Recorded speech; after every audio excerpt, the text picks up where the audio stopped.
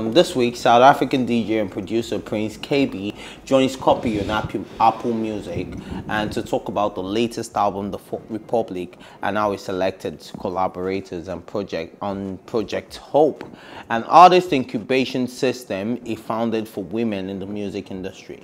According to Prince Kaybee, Project Hope is solely attracting women, and I feel like from the top of my head, especially in South Africa, if someone asked me who is the top female artist, I literally have to think about it, which is a problem, you know.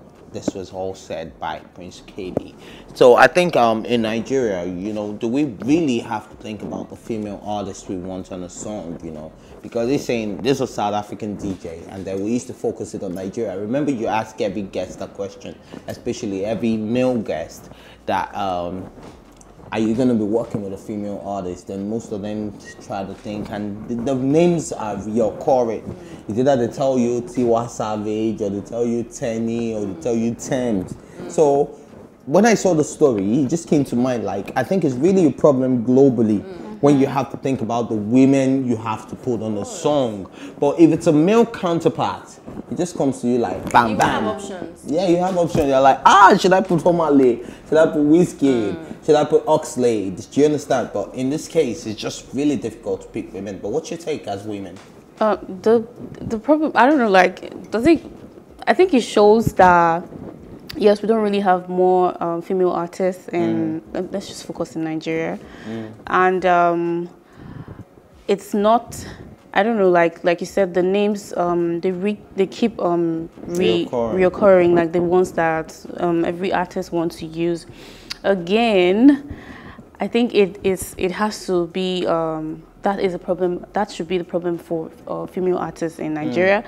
In as much as the music industry they don't really recognize them. Like, there was one time I watched you were talking about... You had the affairs now.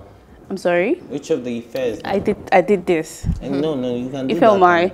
Okay, so you talked about how you asked, I think you had a guest, and you asked the guest that, why is it that, how do you know if this song is for this person, you're making a song for that. So I feel like that also contributes to why when someone wants to, when there's a music and you want to get a female artist involved, you know already that it's Tiwa that will kill this.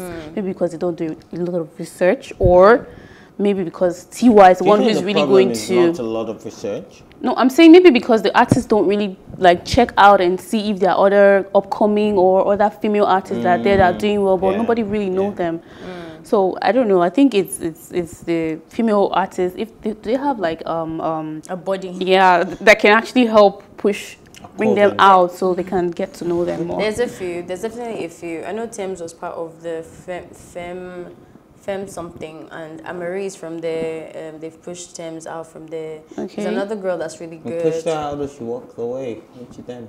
No, I mean, she's still part of them. Do you mean push her out like she came out, she got known from as there? In like they create events, they give you platforms, platforms. They gather the crowd, and then they help females specifically to get recognition. You know, it's all about the platform. It's not like we don't have female artists in the country, or we don't have the talent. Is that no one is really giving them a chance. Okay. So I'm saying that there's different programs, just like the one that Prince Kaybee is talking about, where there's different programs that they have for females and stuff.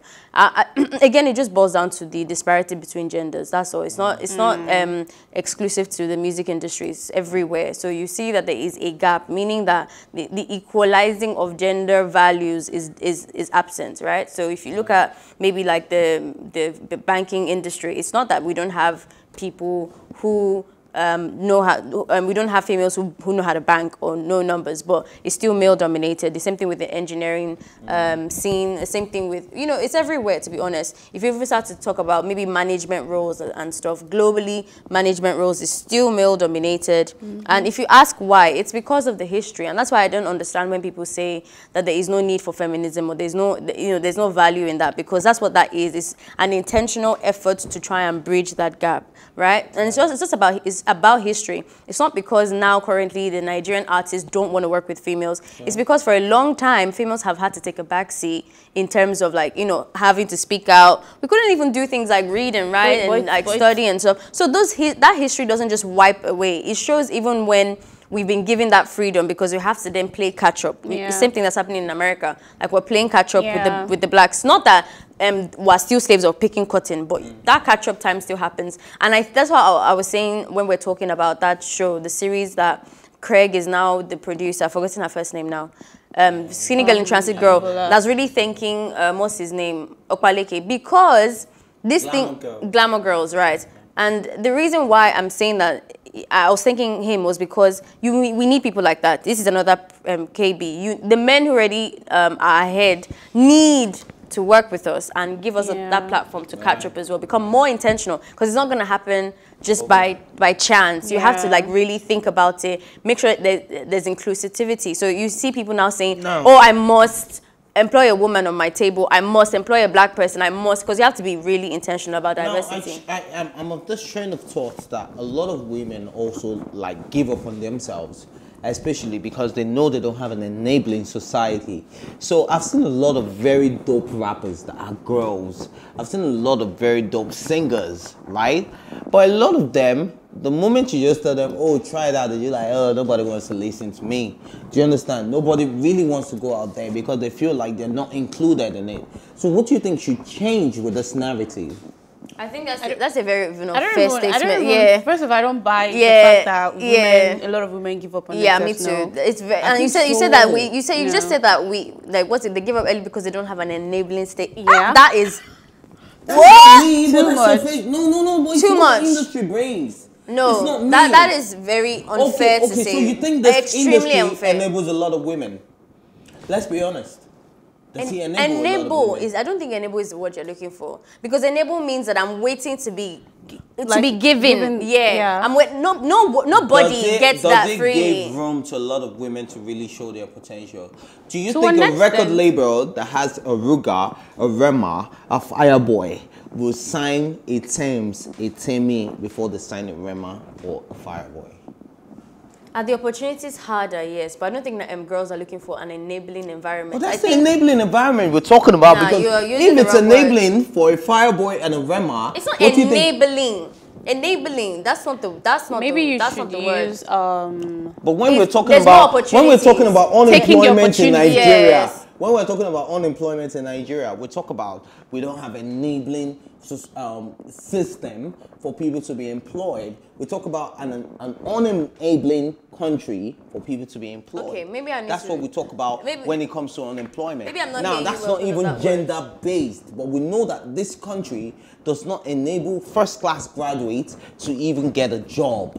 Now, that's an enabling environment. Okay, now, if we have an enabling music industry, right, where regardless of your gender, you can shine, don't you think things would be easier? Okay, let me just ignore your enabling for a second, because that's really throwing me off. I think what you're asking is, why are women giving up if when things are too hard? That's the question that you're asking. Enabling. This not. But let's leave it at that and concentrate on your question. I don't think people give up too easily, and I think even your statement shows the problem where you don't understand the situation, and that's not a crime, because you can't really understand if you're not walking the person's shoes. It looks like she's just giving up, but you don't know how much hurdles that she's facing. So if she decides that and this is not even just about giving up, it's about safety as well. You're not going to deny that there is extreme sexual exploitations when it comes to females, and males don't go through. So before if you don't work on that person, you don't say that they're giving up too early. We need to go on a break, but I think that while we're on this break, I think we should all think about what enabling means. And